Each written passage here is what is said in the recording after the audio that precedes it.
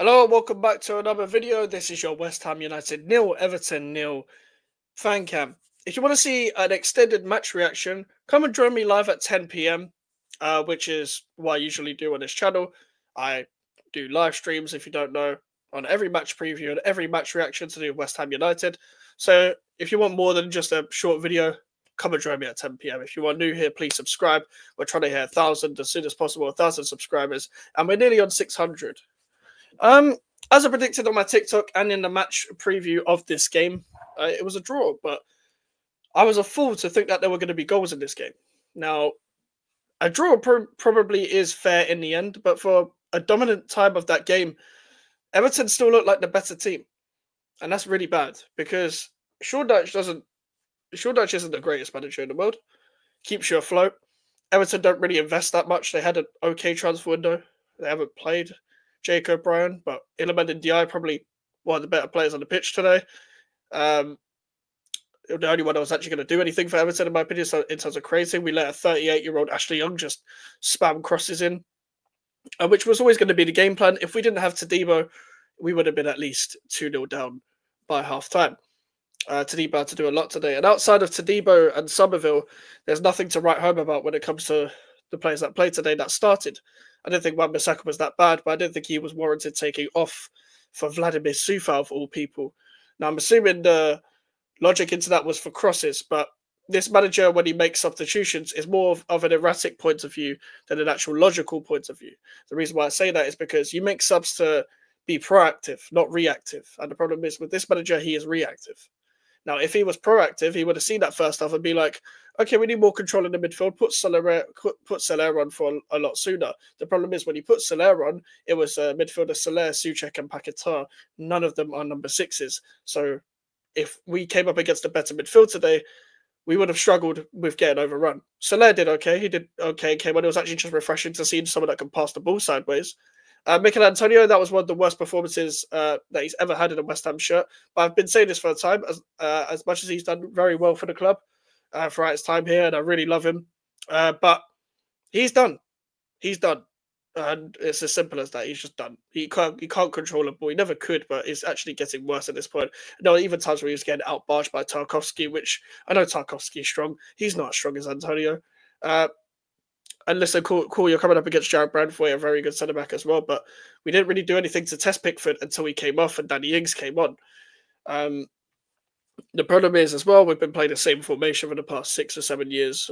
Well, throughout my life, we've been playing 4-2-3-1, and it feels like all the players that have been here for a very long time are very used to playing how it was from last season, the 4-2-3-1. I didn't think anyone was that good or that bad today, apart from Antonio was terrible. I don't think anyone else offered anything. I actually saying that Souček wasn't that good. Rodriguez completely immobile today, apart from one shot, wasn't that good either. Bowen was terrible. Somerville was really good, and it was refreshing to see someone with pace. But let's get onto the bigger picture, and that's the manager. The manager has now kept his job by just drawing that game. We know that this ownership isn't serious when it comes to being ruthless, and we know that this manager is going to keep his job by a draw because it's at least we didn't lose sort of mentality, which is where we are in the first place. Now, if we do keep this manager, we're going to lose to Newcastle and Arsenal anyway, but we're actually going to get comfortably battered, and the confidence is going to be so far low for this team. It's kind of unbelievable, and we're going to find ourselves in a relegation battle. It could get worse from here. So if anyone is actually worried about getting relegated, be worried. Be worried, because for as long as this manager's here, we could get relegated. We could. And the reason why I put the worst manager since Avram Grant is because it's even worse than the Pellegrini era. In fact, it's probably just as bad, but the reason why it's even worse is because we have a better squad. It's worse than Slaven Bilic era by far. It's worse than the David Moyes era by far. Everyone used to ask me about Moyes versus Lopetegui. At the start of the season, I could weigh up the positives and negatives of both. Ever since the Chelsea game, I'd probably say Moyes, because at least we had a couple good seasons under him. Like, for the most part, it was still good under him. It just needed to change because it just went stale. The problem isn't the sacking of David Moyes. The problem is the appointment of Yul and Lopetegui. I wanted to get behind the guy, but as soon after the Chelsea game, ever since then, everyone knows I've been the manager out for a very well since then, for a month, nearly 2. We're in November, and we're 15th, 16th, or whatever it is. It's taking a piss. It's taking a piss, and I'm not surprised. I'm not surprised. I didn't have any expectations for the start of the season, but I didn't think it would come to this. With the game in general, I didn't think we were going to score. I think Somerville should score the goal that scored the one that went off the post. I do think Pickford made some really good saves from Danny Ings. Danny Ings came on and made an impact, a striker that was staying in the box. But it's not enough. It's not enough. There's so much to get out of this squad, and the manager is not capable of getting anything out of it. And with the quality that we have compared to the squad to do with the manager, two different trajectories. Two different trajectories. And this is the thing, you're kind of seeing that Sullivan's still at the helm when it comes to hiring managers if the manager is still here. And if we get Edin Terzic, nothing is going to be solved. Nothing.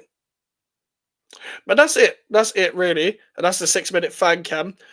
But if you want to see a longer, as I said, come and join me at 10 p.m. for the match reaction, people. There was not really much to actually talk about when it comes to this game, but if you want to put in your points of view, come and join the live chat on YouTube and Twitch at GVO Mikes for the match reaction, people. Make sure to like the video. Make sure to subscribe if you are new. Social medias are in the description if you want to follow me. The email for the inquiries on the road to 1K subscribers. I'll see you guys later. Goodbye.